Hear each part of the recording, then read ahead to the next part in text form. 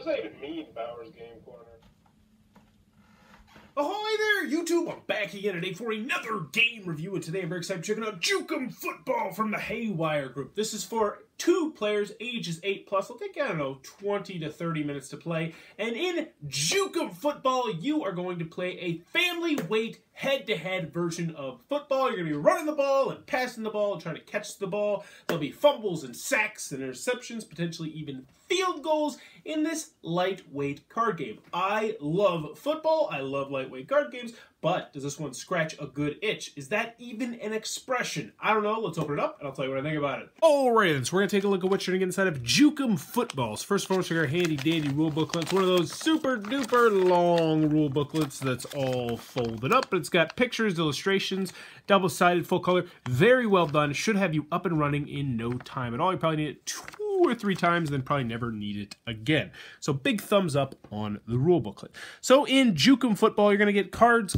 and more cards. There's going to be a couple kinds of cards you're going to get. Most of them are going to be runs, most of them are going to be catches, and most of them are going to be passes. So run, catches, and passes. But there also are some other cards that will spice things up along the way. Some defensive cards, which will be red and yellow, which you'll be able to play on your opponents when they play a card. There's also some modifiers, like a pancake block right here, which will give you +10 when you play an offensive play. There's a field goal card in here, and there's also a Jukem card, which is right here, which will double the yardage that you play. So there's some cards mixed in there, but for the most part, it is passes, catches, and runs. So what you're trying to do is you're trying to get to exactly 100 yards in front of you. If you do that, you score a touchdown, and then you start a new offensive drive. Your opponent is also going to be trying to do the same thing.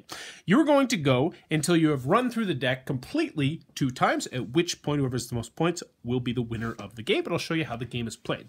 So when you first start the game, you're going to start off with 4 cards in your hand. I'll show you a card and show you how it works. This card is very simple. It's a run, you play it down, you just ran for 35 yards. Good for you, buddy. Now, next we have passes and we have catches. Now, passes will have 2 numbers on it. So this one is a pass from 5 to 20 yards. So if you played this down, that would mean the next card that you played would have to be a catch card that's either 5, 10, 15, or 20 yards because they go in increments of 5. But we're getting ahead of ourselves. Let's show you how a turn works. So at the beginning of your turn, you're always going to draw back up to 5 cards, like so. Next, you're going to have a chance to play any offensive card you want in your hand, as long as it makes sense and as long as it doesn't put you over 100 yards. You can't go over 100 yards. You have to hit exactly 100 yards.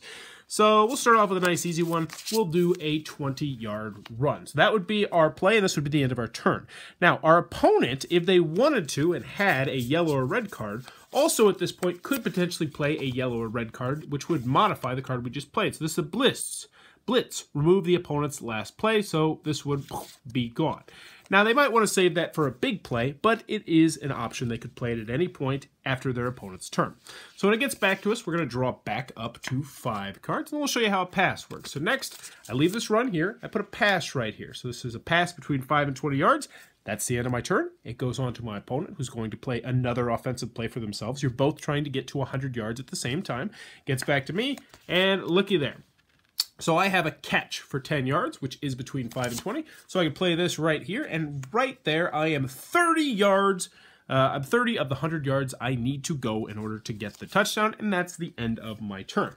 Now you may be asking yourself, what happens though? So let's just do that, and let's do, say, actually that would go over. Let's see if we can find a good example here. Yeah, we'll go like this. So let's say we're at this point right here. We're at 10, 20, 55, 65, 85, where we need exactly 15 yards. So let's pretend we're looking at our hand and we're like, oh no, this isn't going to work. There's no way we can get to exactly 100. What do you do on that? Well, when that is the case, what you're going to be doing is you're actually going to discard one of the cards in your hand instead of playing an offensive card. So this means next turn, you are going to be drawing one card. So you will at least have a chance the next turn to hopefully complete that drive. That doesn't happen too terribly often. It can happen from time to time. I'll mention that more in the pros and cons. But there's a lot of these 5-yard runs that will help you. There's also a field goal card that is in here that will allow you to do that. I also mentioned the kick return card, which is a really interesting card. It will let you go 50 yards, yeah, but you have to play it first, which stinks. What's really fun is if you get the Jukem card and the kick return card, and you can get a touchdown just going off. It doesn't happen too frequently, because as I mentioned, there are not too many of those cards in the deck. But as I mentioned earlier, you're going to play through this deck twice, at which point you will tally up the points. Whoever has the most points will be the winner of Jukem Football, and that in a nutshell is how the game is played.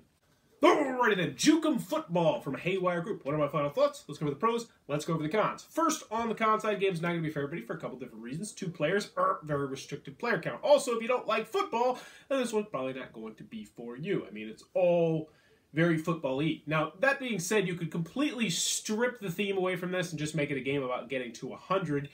But the football theme does fit, so I would say if you don't like football, you probably might want to go with one of their other Jukem games. But granted, I haven't tried them yet, so I can't make that recommendation. But they do have Jukem Basketball and Jukem Soccer in addition to Jukem Football. Continuing onward, the game is very, very simple. It is a light family weight game. It says for ages 8+. I'd say probably ages 6 or 7+. I mean, if you're playing with younger kids, you might want to give them a calculator so they can add up the numbers themselves if they can't do it. But it is an incredibly simplistic game. On your turn, you're generally going to draw 1 or 2 cards, and then you're going to play 1 card, and that's the end of your turn. And your choices are generally going to be very narrow as well, especially as you start driving down the field and you start to get closer to getting to that 100 yards. Now, another con that I have with this game is that you'll get stuck in situations from time to time where you can't get to that 100 yards, and it's really kind of annoying because you're like looking for that perfect card. And it's like, all right, I need a 10, or I need a 10, I need a 10, I need a 10, I need a 10, or I need a field goal. And only being able to draw 1 card per turn, assuming you don't have a defensive card to play, is kind of annoying. So that can happen from time to time. If you're playing with younger kids who might get bored, I would recommend just going over 100 yards. You know, if you hit anything over 100 yards and you score a touchdown. Also, I feel like one minor tweak that would be made to the game that I think would make the game a little bit better is to get rid of the field goal card and just have it so that if you're within, say, 25 or 30 yards, you can just kick a field goal irregardless. You just kick, I don't know if that's the right word. I always hate regardless and irregardless. But if you could just kick the field goal. You're like, all right, I don't think I'm going to be able to get to 100. I'm just going to kick the field goal and move on with my life. Any other cons I have with the game?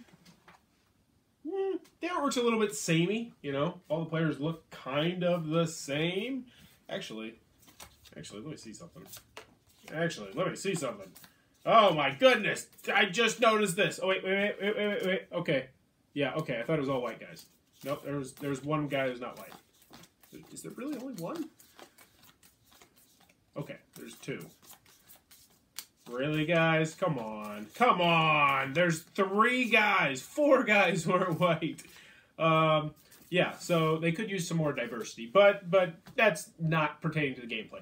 Moving on to the pros, that was kind of an odd. I was not expecting that to be a con until I just started looking through it. Moving on to the pros, I do enjoy Jukem Football, and I can recommend this as a very rock-solid family weight 2-player game. If you have a kid who likes football, this is definitely one you might want to get. I like the packaging. I really like the packaging. You know, it feels incredibly sturdy. Like you could drop this off the top of a building, and I don't think it's going to break. It's got the little magnetic clasp, which is not going to come open, unlike some other magnetic clasp games. I'm looking at you, Yellow, with your cool book series that open up everywhere, and then all the components get everywhere, then you got to clean up tortoise and hair and your missing pieces. But let's focus. So I like the box. I personally don't mind the artwork, the graphic design. Everything is very user-friendly. The rules are very, very simple. They should have you up and running in no time at all. No problems with the rules. I like the gameplay. I like the simplicity of the game, and it's very simple. If you're looking for a family weight 2-player football game, this is a good one to get, and I can recommend it. End of the discussion. If you're not in the market for a football game, or if you're not in the market for a family weight game, or if you're not in the market for a 2-player game, then you're going to want to steer clear of this one. But if you are, Jukem Football is a very solid game that I can recommend. I'm going to be keeping this one on my shelf so I can play it with my son when he gets older, because I did enjoy it. But at the same time, me and my wife both enjoyed it as well, even though it was on the simpler side. So that is Jukem Football from the Haywire group. If you enjoyed this review, please try to click on that subscribe button down below in the comments below. Let me know. They made this Jukem Football. Do you think it's kind of odd that they also made it Jukem Basketball and Jukem Soccer? Is there juking in those sports? I guess a crossover is a juke, pretty much. I don't know anything about soccer, but is it a crossover a juke? Is that also why they don't have Jukem Baseball? Because there's not juking in baseball? What other things have juking? Interesting questions abound. Let me know what you think about all that in the comments below. And as always, thanks for your time, YouTube.